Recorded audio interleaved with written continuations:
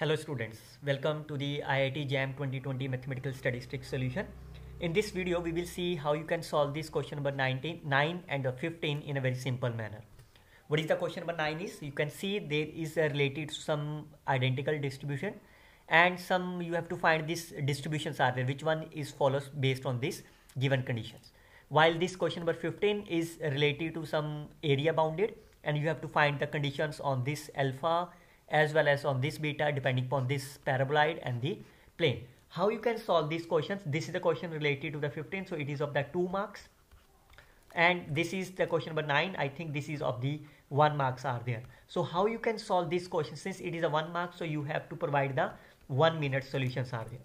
Since it is a 2 marks are there, so you have to provide maximum of the 1.5 minutes for solving these questions are there.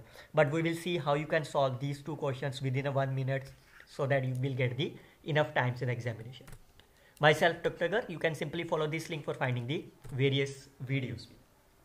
Now, what is the logic behind is that whenever they are asking about the approximate distribution, what is the meaning of that? It means you have to find basically the mean and basically the variance of this. So you have to find of this.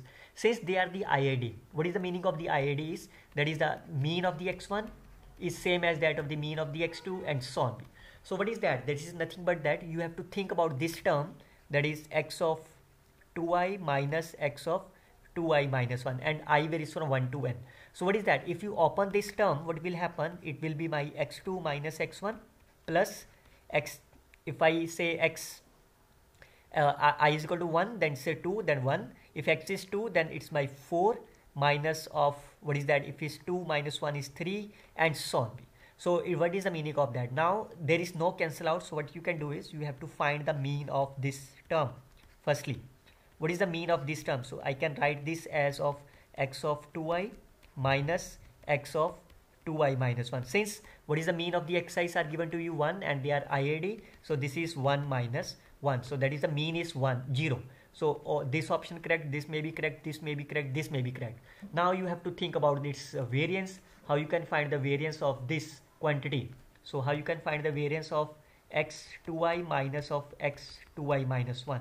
Variance of x2i, variance can't be negative, so it's always with a positive sign. So here, now how you can find the value of this is, what is the variance of the xi's? Again IID, so this is the 1 plus of 1, that is of my 2. So there is no need to write this 1 by root n because we have to find the approximate distribution. So the mean is 0, variance is 2. Which one option is the right answer? This is the only option which is correct one.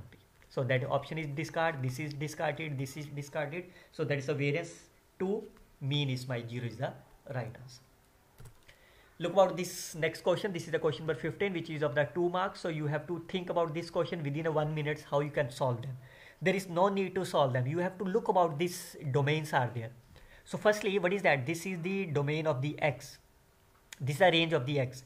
This is the range of the z, and outside that range of the y. So that's very simple. You have to think only on the y and the z.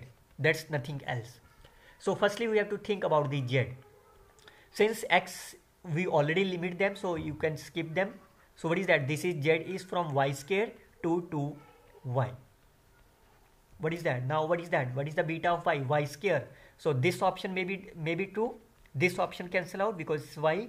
This option cancel out because of the y. So option may be of the B or C.